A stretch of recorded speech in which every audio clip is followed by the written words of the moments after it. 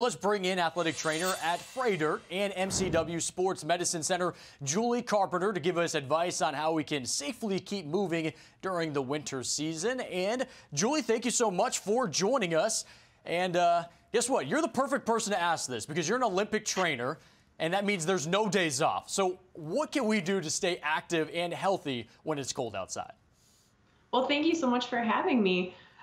So some of the best things you can do to kind of get yourself moving and keep yourself out there are layer up. I mean, the best thing you can do, put on lots of layers of clothes, help reduce your heat loss and trap some air in between those layers. We want a moisture wicking layer underneath, keep that cotton away from you so you're not keeping moisture right against your skin. A nice insulating middle layer with fleece or wool, and then a weatherproof outer layer for wind and water protection.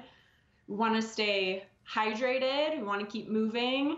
Nice dynamic warm up to warm up those cold muscles.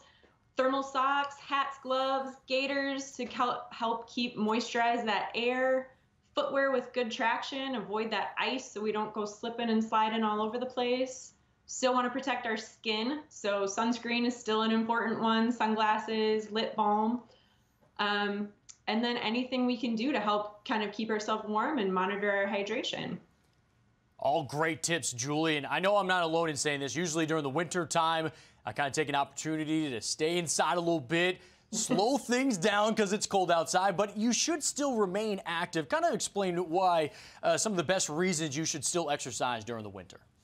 Well, one of the biggest things, we get stuck inside and we start to get depressed. In Wisconsin here, we don't see the sun that much during the winter, so it's really important to get outside and still try to get that vitamin D. And you can get depressed when you're sitting inside all the time and you're not getting outside and kind of living life. So that can be really, really helpful. Moving around outside helps us actually burn some more calories, so we can turn some of that white fat into calorie burning brown fat.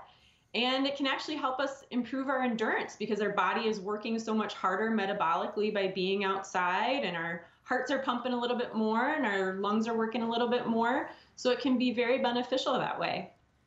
And Julie, I think you brought up a great point. It's not just about your physical health, it's about your mental health component too. And you got to be feeling like you're on cloud nine because you're leaving for the Olympics soon. So tell us what that experience has been like for you. Oh, it's an incredible opportunity. I'm super excited for it. We just had Olympic trials for U.S. speed skating here in Milwaukee, and we're just trying to keep away from COVID at the moment. I've been working with these guys for the last 13 years, and this is my first opportunity to be able to accompany them on their Olympic journey. So it means the absolute world to me to be able to have this opportunity. I'm really excited, trying to stay safe, stay active, keep everybody working strong until the end.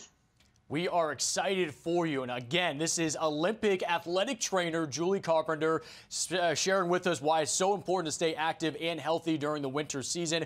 Thank you for those great tips. And of course, good luck, the best of luck for the upcoming Olympics. I'm Amy Freeze. Welcome to Fox Weather's YouTube page. We have more great videos on the way, so make sure to subscribe to stay updated on all things weather.